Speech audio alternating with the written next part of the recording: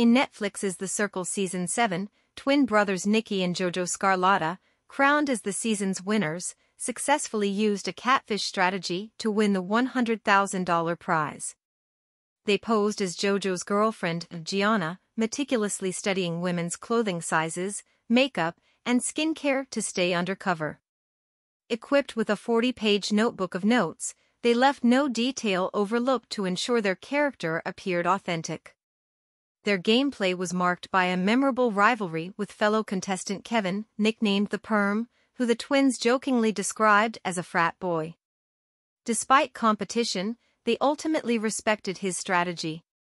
Known for their humor and determination, Nicky and Jojo's win was a testament to their clever approach and adaptability. Looking ahead, they're excited to dive into more TV opportunities, possibly even an all-star season of The Circle. When asked about future plans, they mentioned a potential family trip to Italy and joked about wanting to bring more TV gold to reality shows.